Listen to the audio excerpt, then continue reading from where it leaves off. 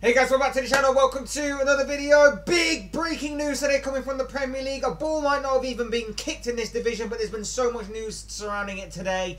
We've got obviously Jesse Marsch being sacked from Leeds United as their manager, but overshadowing everything today is the massive, colossal, gargantuan, big breaking news that Manchester City have been accused by the Premier League of breaching financial rules. This could date back to 10, 11, 12, 13, 14, 15 years or so since the Manchester City takeover. It is big breaking news, and it could be groundbreaking as to what we see of the Premier League and of Manchester City going forward in the future.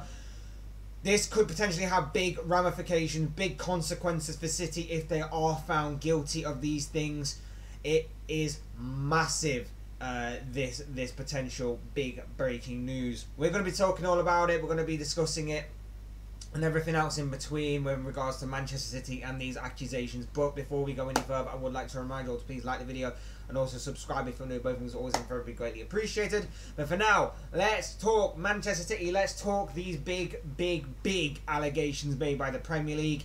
Basically, this was brought to the public domain, or brought to the public eye mainly by the Times chief sports reporter Martin Ziegler. He came out on Twitter and basically stated that Manchester City have been charged by the Premier League with numerous breaches of financial rules following a 4-year investigation.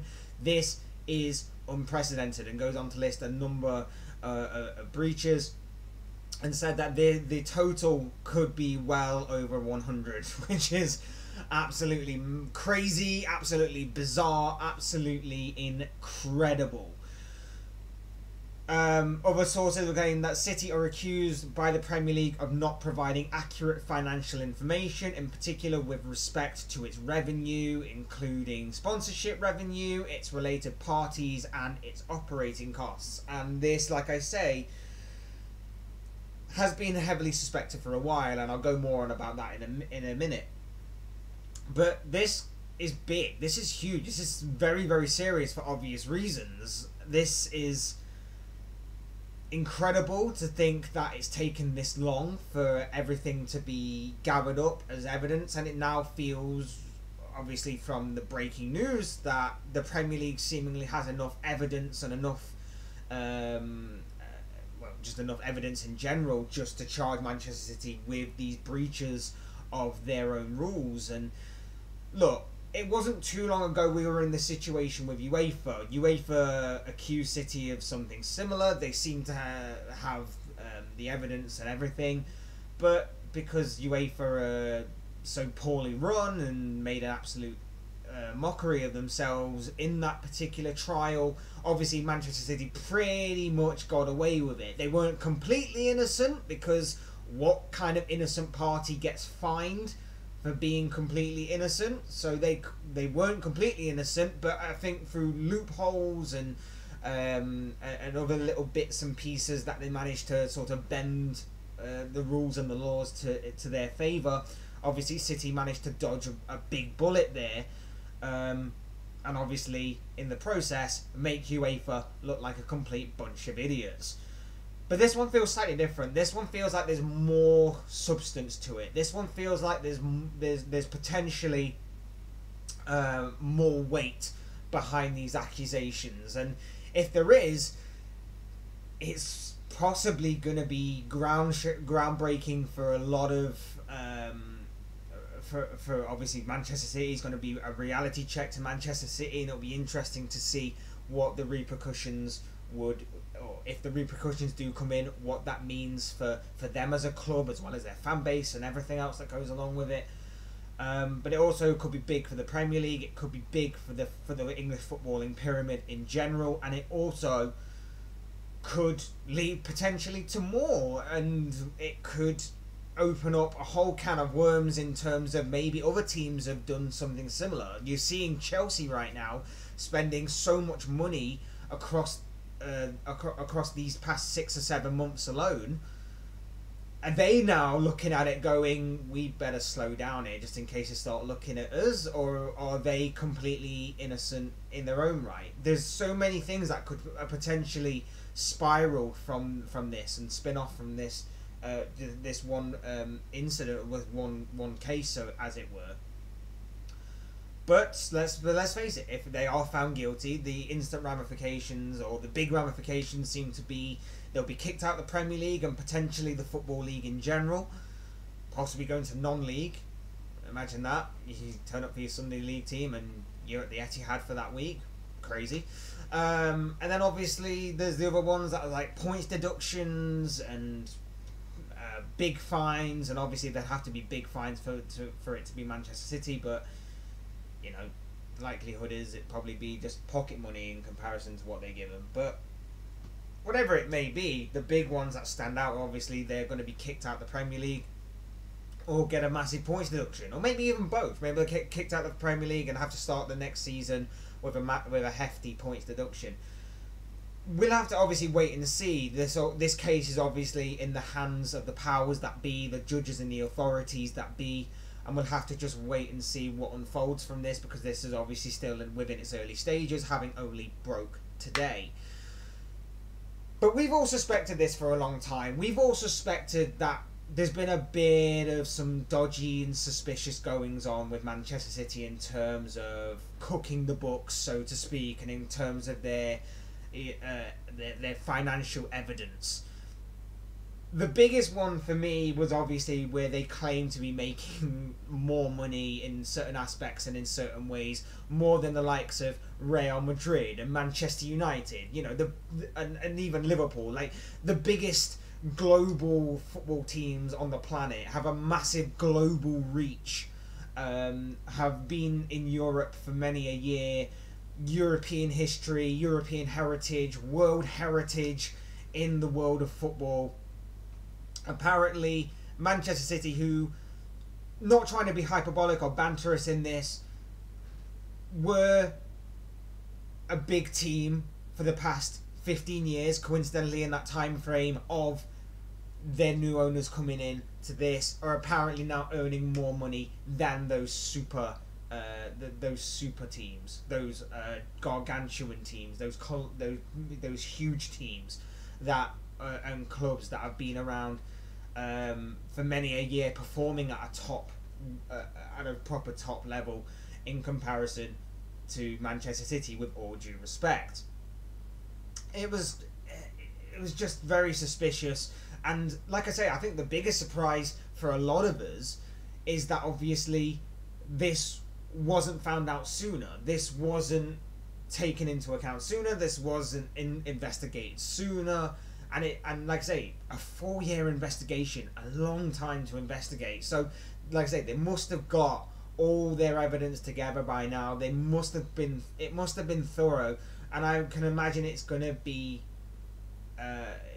it's going to hit them hard. I would imagine. I would imagine and hope that if it's going to be a 4-year investigation that you put a lot of work into, it's got to be solid. It's going to be thorough. And they've definitely got something. Not like the UEFA investigation, which completely collapsed, it seemed.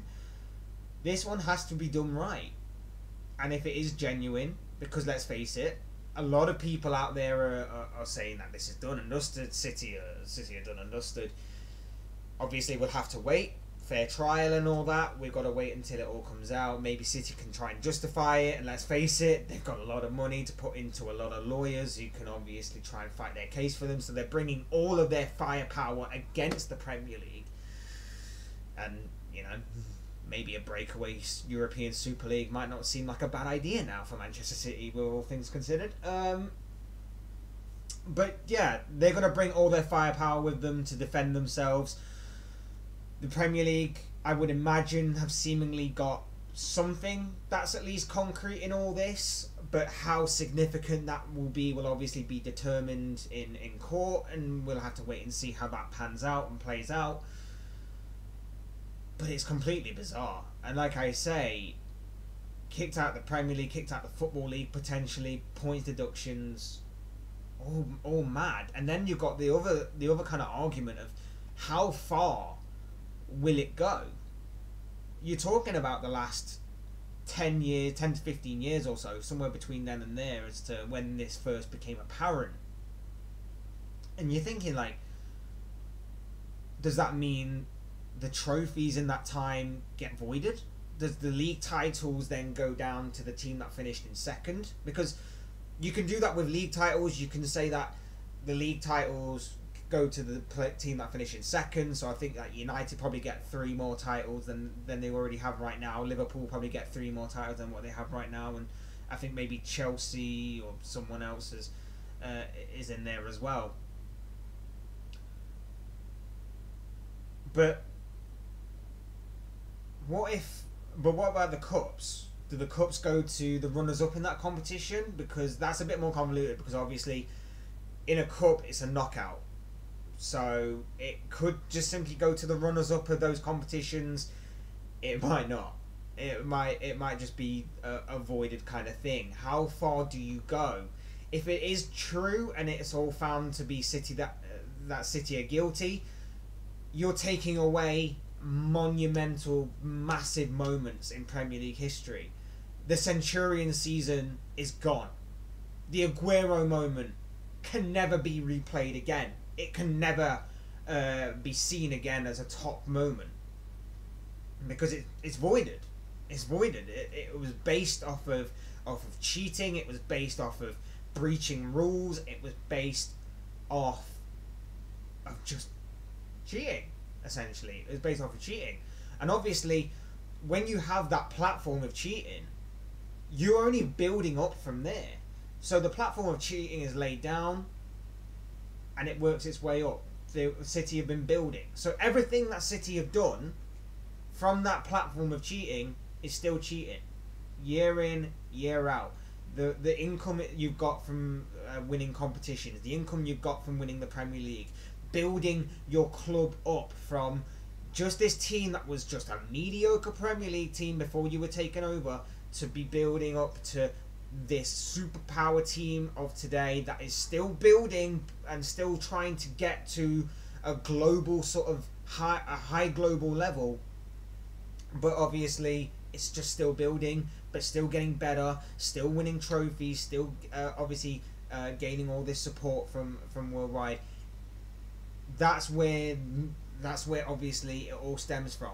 And if you wipe out that platform, everything else comes crashing down. And that's the question of how far back does this go? Is there something legitimate and genuine to it? And I just wonder, like, what does this mean for the past 10 to 15 years of football? Because to me, then it all seems voided. It all seems pointless. Bizarre, because it all stems from Manchester City getting that takeover and then building themselves up, and obviously going toe-to-toe with Manchester United in 2012, going toe-to-toe with Liverpool these past few years, in which both teams have continued to try and raise each other's bar and obviously fight for Premier League titles and so on and so forth, and be this incredible rivalry that's been built up. How far does this go? How and what are the ramifications of it in that aspect? Of course, it's not the be-all and end-all. It's not the vital part of this. The investigation will obviously take its place in court, and we'll get to see then what everything, how it all plays out, and what then the ramifications are, mainly for City, before dealing with all this stuff. But this is gargantuan. This is massive news, and this is news that, like I say, a lot of people suspected for a long time. We didn't think it would come to this.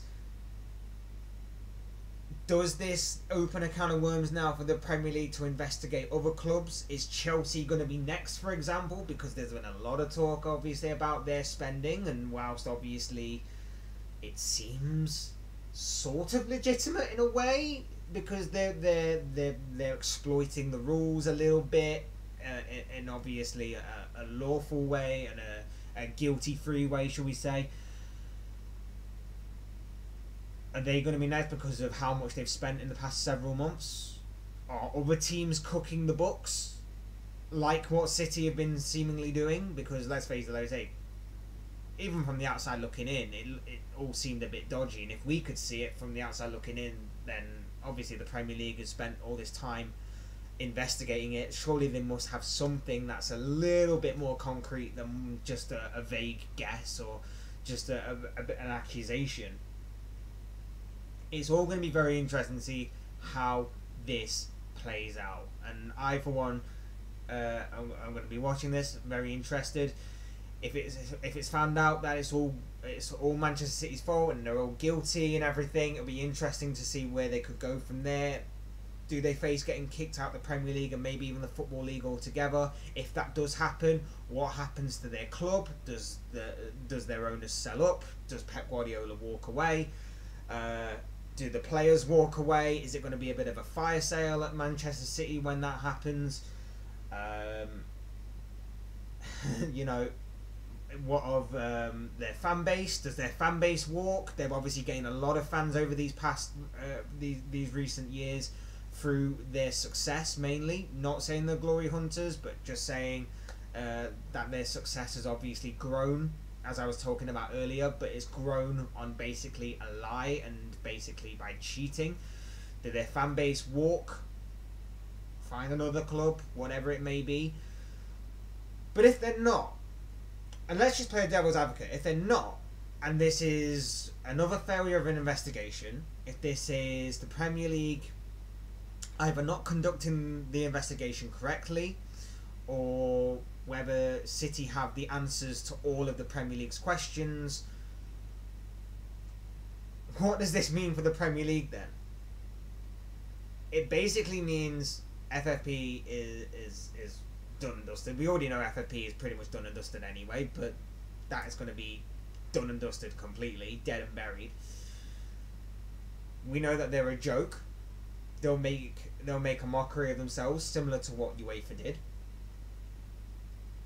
The trust is gone.